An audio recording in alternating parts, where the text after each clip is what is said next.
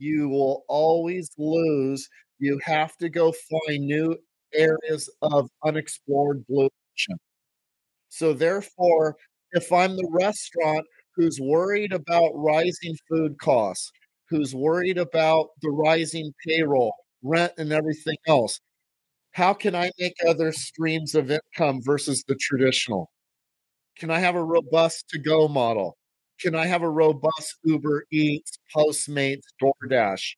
Can I have a grab and go like you see at the airport?